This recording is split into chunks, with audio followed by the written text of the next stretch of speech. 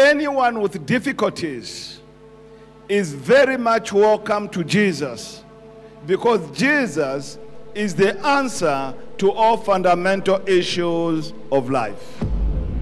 There's nothing to be ashamed of. The answer is Jesus. The solution is Jesus. There could be others here, you have the money, but you are sick in body. Your money can do nothing.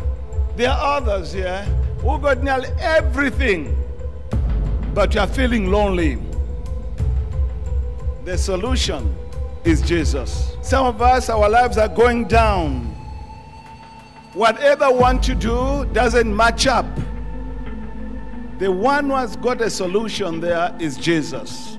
You take the seed first, you prepare the ground, you take the seed, you plant and water, and it grows. Same way with the Word of God. There's a greater curse that a man or woman inflicts upon themselves without them knowing that this is a curse to myself. And that's one of the greatest curses that man is fighting but not overcoming. It is the curse of jealousy. Jealousy. Jealousy chases man like a shadow. A jealousy person, wherever they go with their jealousy. Jealousy comes in so many ways and so many names, but you don't call it jealousy. You don't call it jealousy, but it has got so many forms, so many ways, and so many names. Jealousy has crippled you. It's not witchcraft. It's not what you think it is. It is your own jealousy that has crippled you where you are right now. And that jealousy has brought sickness, anger, confusion, desperation, hopelessness. How many people have you injured, killed, because you've been biting them? You are biting these people. What gain are you going to get out of it? What pleasure do you get when you speak against others? What pleasure?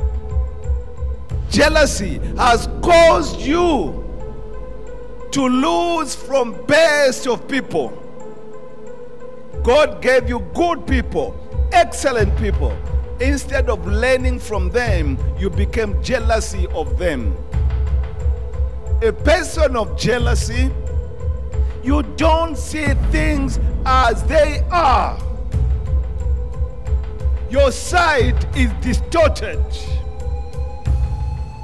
You got rage, you got anger. Why is this one better than me? Is it his fault that he's better than you? You are doing things out of envy, out of jealousy. To prove what? Jealousy just bursts out in different forms. It just boom, boom. And you don't take time to realize, what am I doing to myself? Jealousy has distorted your thinking. When that person whom you hate, they mention her name or his name, you become angry.